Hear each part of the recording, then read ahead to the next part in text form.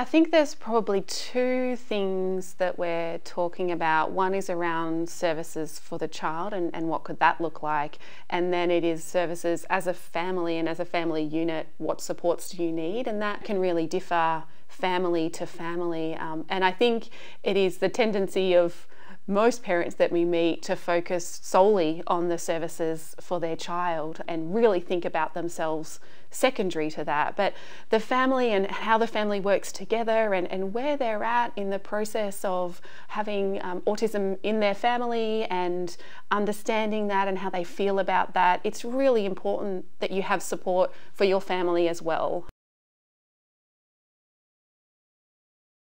Being the parent of a child on the spectrum can feel like you're a project manager. You have so many tasks, so many activities that you're juggling along with, life and other children and other commitments. It can be really tiring. You're underpaid, you're under-resourced, and you're time pressured. We surrounded ourselves with family when it was diagnosed to get us through as a family. I think finding support if you can. If you're going to do early intervention, good people that are in early intervention. We still talk to people that we have been therapists for Bradley now, and he's 14. At an adult level, I think for us, the big part of the new normal is realising, okay, how do we, as parents, actually stay calm, patient, as healthy as we can?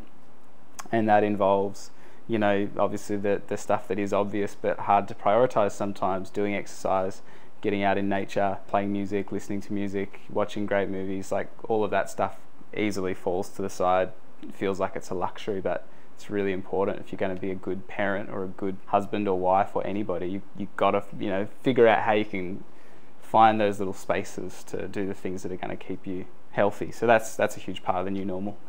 Our world pivoted substantially, and we found ourselves in activities and social groups, in things that we as parents hadn't been interested in, whether that was sport or online gaming. It was things that were foreign to us, but our young man's interests took us into those communities, and we found ourselves sort of new social groups, a new tribe, but particularly the parent groups became our new extended family. The shared experience of the autism journey provided an instant intimacy and friendship bond that was really profound.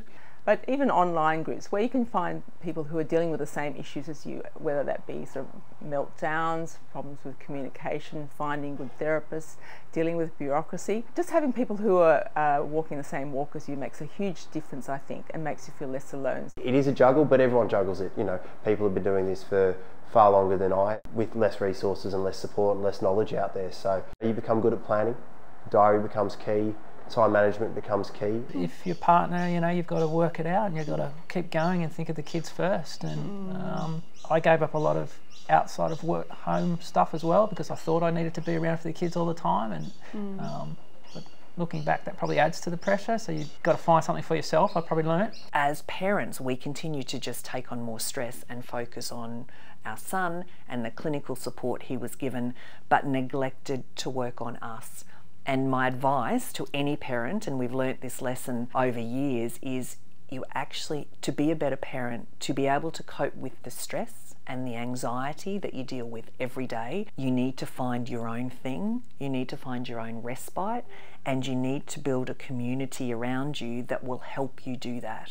It's really important when you're managing and trying to support your whole family that you try as best you can to work as a unit. Now, it's easier said than done. There's a lot of pressures. But particularly if there are a couple of parents in the relationship, it's important that you kind of tag team.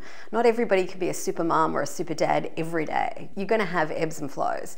It's great if you can, tag your partner in on a day that you're not really coping very well and you need a bit of a break. It's kind of the application of your oxygen mask first, if you like. Your child needs you. You're their best advocate. They need you to be well, have great mental health, and have some stamina. So where possible, and that might be a partner, it might be a grandparent, it might be a friend or some extended family. It doesn't matter who it is. It's essentially putting a team around this child.